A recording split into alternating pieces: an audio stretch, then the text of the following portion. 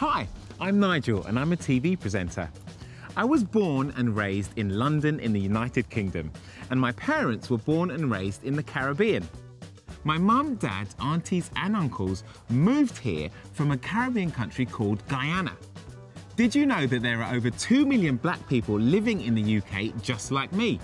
Many of us who moved here long ago and those of us who live here now have worked really hard to shape British history and have made a real difference.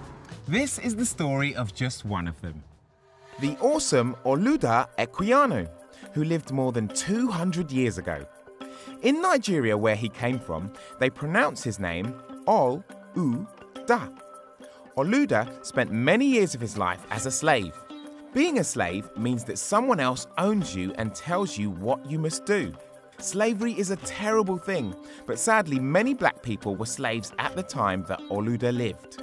Olaudah wrote a book about what it felt like to be a slave. It was a book that helped to change history. Olaudah was born in the African country of Nigeria in 1745.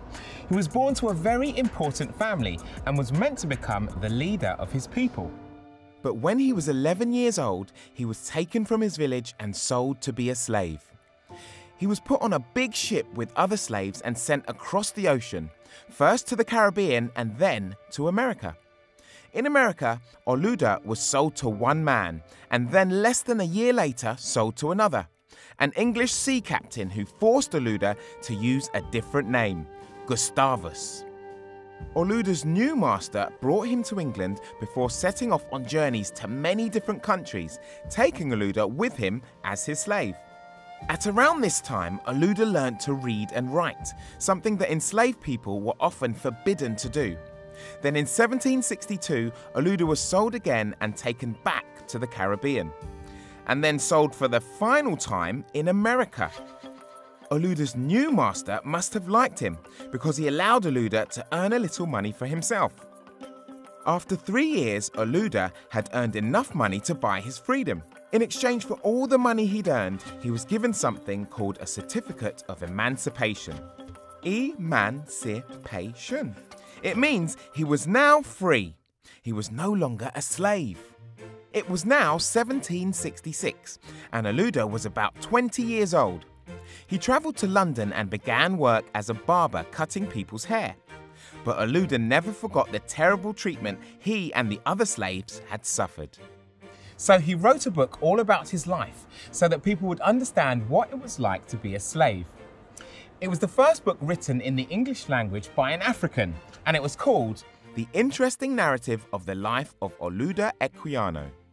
The stories in the book were so powerful that Olaudah was asked to travel around England to speak about what he had written. It helped people to understand why slavery was such a bad thing.